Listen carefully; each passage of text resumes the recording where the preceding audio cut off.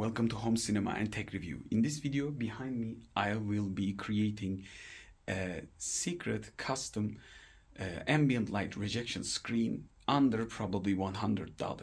And let me start by telling how I'm going to do that. I will be taking the camera here. You probably know the room setup. I got my 3 meters of length professional motorized screen, which I will be probably replacing with this. I'm just joking, but this will be a gift for my brother, and this will be in the plan, if I can manage it in the end, hopefully, will be 110-inch ambient light rejection screen. For that, I purchased a roll-up curtain system, which is basically the roll-up curtain mechanism system that with aluminum probably base, and then the weight in the end. And for this I shot this screen video. This is a $25 cheapest ambient light rejection screen that you can purchase from AliExpress. As you can see, there's different sides. This is, I remember this was the reflective side for the screen, and this is the back of it, so it is not transparent. This will not be a transparent roll up curtain. So this will also block the sun, but I don't recommend it because this is polymer based. This will be only used for the projection purpose. And in the end, we will stick these sticky and somewhat of a plastic things at the edge of the curtain, like we purchased. And then we will use the rail system. We put these parts of the curtain here to lock it down, and then also the weight, similar. This rail system will help us to connect them, and in the end I will use the plastic rail setup. So I do already have curtains, regular curtains with rails.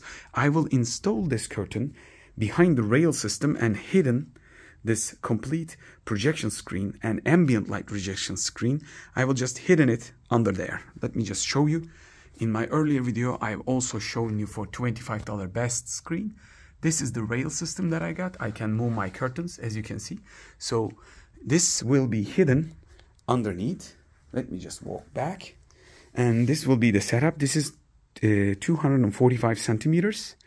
And I think it's quite good enough. It will be probably 110-inch. I need to iron this screen as light as possible with less, which is the best setting for the probably this type of polymer. I will try to iron and test it. I don't want to ruin my iron steam, or also the screen. I will start from the edge and take a look. If I'm successful, I will iron all of it and cut some of it to fit here, because this is 120-inch. This is 110-inch style. I will measure it, iron it, cut it, and then install this part. And then I will be probably have a ready roll-up custom ambient light rejection screen under $100, which is basically perfect if you ask me. Because if you haven't seen the video, just click around or at the description below, find my other video that I compared this ambient light rejection screen compared to my professional white screen with probably 1.2 gains, and ambient light rejection is giving very good results with single light opens. Like I have another light at the door like this, so I can cancel one of it, like use the left one, and I close this one. I still watch it like a TV. So it is quite good, and you'll be happy with the results. Let's just don't waste any more time and start. Well, we have managed to cut 2 pieces from each side. I think I remember around 10.5 to 11.7 centimeters. So I will be testing my ironing skills, and this cloth can be ironed or cannot. I will test it from this small piece rather than the big piece that I need in the end. And hopefully, if I success with these, I will iron it and then stick these things at the edge, and then we'll be installing to the roll up curtain system. Let's continue. I am at the 60% of ironing, and I am using a synthetic setup, but the heat level is not too extreme, but you need to hold and be careful. You hold it like a couple of seconds, like 1, 2, 3, 4 kind of way. Otherwise, it won't open. So if you want to get rid of the wrinkles, it'll take time and pressure. Just like the Shawshank Redemption. You need time and the pressure to make things happen. Because otherwise you'll burn the thing. This is synthetic. You need time. And like I said, you need to check the heat with your hand. Just look at these spots. How do they disappear? Sort of. Not perfectly. And I'm coming back. I'm going to heat the spot. Hold it. 1, 2, 3. And then get back. As you can see, this is the best that I can get. It's not going to be perfect. But in the end, the result probably will be enough for me. That's it for now. Right now, I'm at the last stage of the installation. I will take this stick apart and stick it like this. This is the front element. So the first part is kind of over. And when I get back, and we're going to install it to the system. And the bottom part is just only for the weight. So it'll be probably easier. For this setup, let's try to install, to roll it in. This goes inside of this place and we'll be putting it in. If everything works correctly, we'll be pushing it with plastic. The thing that installation guide. This is also plastic to hold it in the rail systems. Same plastic I'll be using. And sticking it in. Once we are in, it's not easy to come out, and we will of course test this later on. Let's go all the way.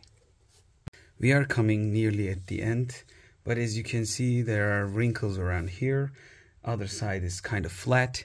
The reason is we have 3 or 4 millimeters of calculation problem, and the plastic is not forgiving because it's tough thick to get in. But I think overall we will not have too many issues. When we roll it up and down, we will see if we create extra wrinkles, but hopefully this will be enough for general use. We finally managed to create a screen, and you know by now this is the 3-meter screen. This is the new 245 centimeters of screen that I have, and it is kind of secret. When I roll it up, it will be hidden behind this second ceiling of ours, so it's not going to be sticking out like this original screen. And meanwhile, I want to show you something. This is ambient light rejection. So if I move it, you see the reflections of the light, so it is quite reflective. But when you move around, as you can see, reflection is gone and it's quite dark gray because you have a narrow angle. So if I put some sort of torch from here, side angle, I won't be affected as a visual. But if I'm looking at straight like this, if I close this light, then side lights will not affect my view, so I can use LED lights. So I am sitting right now on my second couch for 3 people, and this is my first couch that I use my Optoma, as you can see. So the downside of this setup is about we have lost something like 10 to 15 centimeters up above, because these screens are just designed to stick it to the wall with stickers that comes with, which I don't recommend because it looks silly. And if you add some sort of frame, which many people do, wooden frames, so it won't be foldable, it will be always there. If you want to use it as a TV, that could be acceptable. And there are videos about those kind of setups. I will put some of them, some of their videos links. But in this setup, we have created a secret screen. So it's going to roll up and disappear in the second ceiling and with the other curtains and the backdrops. So sorry about the leather, but this is about 2 at night, so it's quite late. In the end of the video, I just thought, why not give you a visual impressions from the screen. On the right bottom side, you don't see that much, but some light. It comes from a small projector. I will reveal later on. It is 200 and 250 lumens of power in the declaration side, of course. I will measure it later on, hopefully. This is the screen. Right now, our screen does not match, as you can see, the curtains below and some part of the leather that we used to install.